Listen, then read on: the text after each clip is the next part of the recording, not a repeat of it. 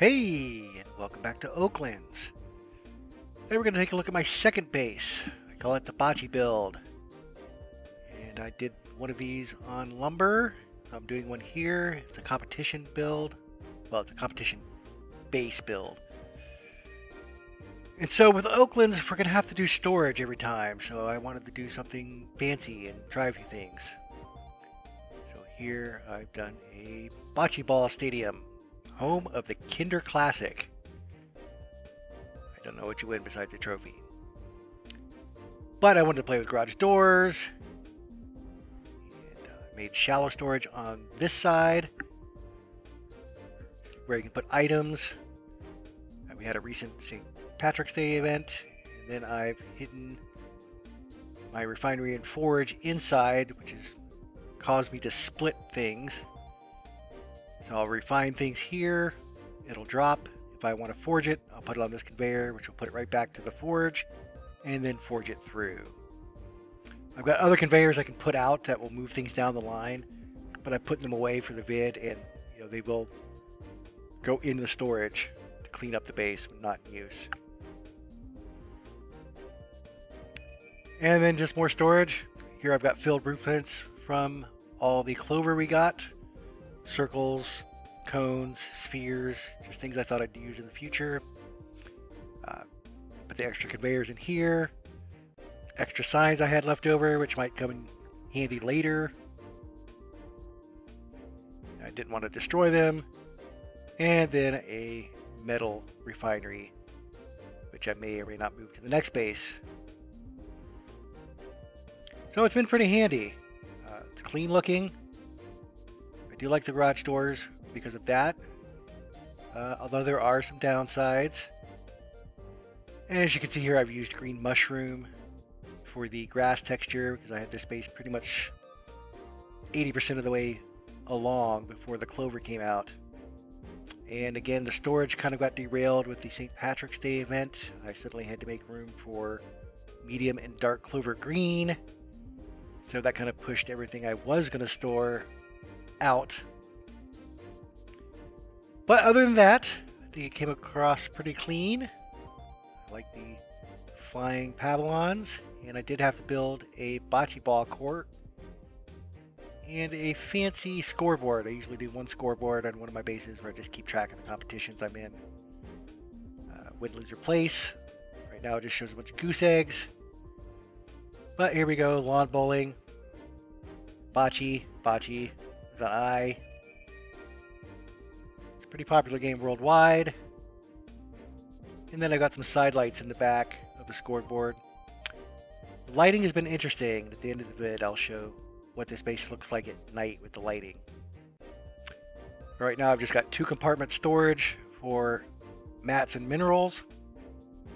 Again, playing with the building tools and what the needs are for a build. So I could certainly split these into 3 or smaller amounts for the rare mats. But we'll try 2 and see how that works. So far it seems to be working out pretty well. Here's one of the downsides with garage doors, is that there's an invisible plane. When it's up, you cannot project a blueprint through it. It hits that plane where the door is. You actually have to go through it if you want to actually build or place something. So that can be annoying if you're trying to build and then put it through. You'll have to use the arrow keys. It's fine for loading, but building is kind of a hassle. The lighting, again, I've revised my opinion from my first video a little bit. The lighting's a little bit better than I thought initially, but it is still pretty weak for building. It's perfect for ambiance, and I'm still getting used to it and where it can be used effectively. These side lights so far have been pretty effective for spotlighting. And then once again, I've built my bleachers.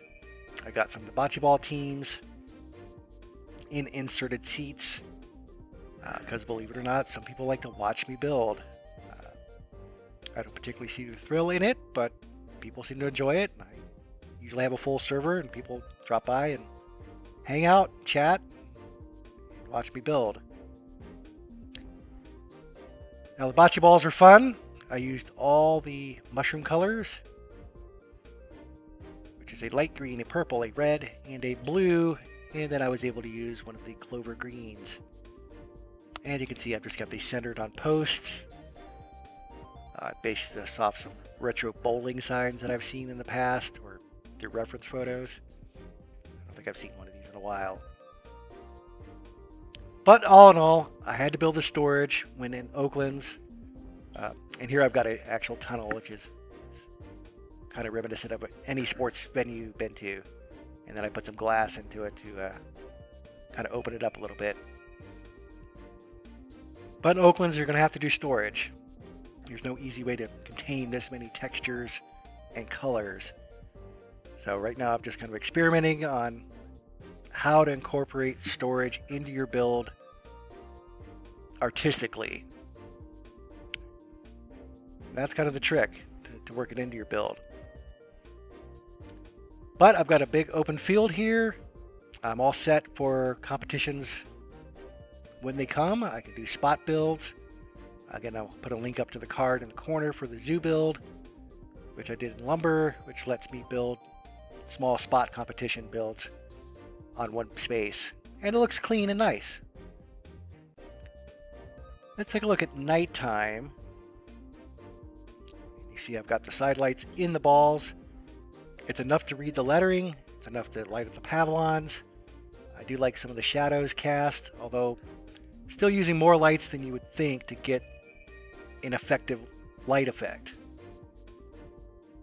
But it works. And we'll keep playing with it. Alright, thanks for coming. And we'll see you again next time.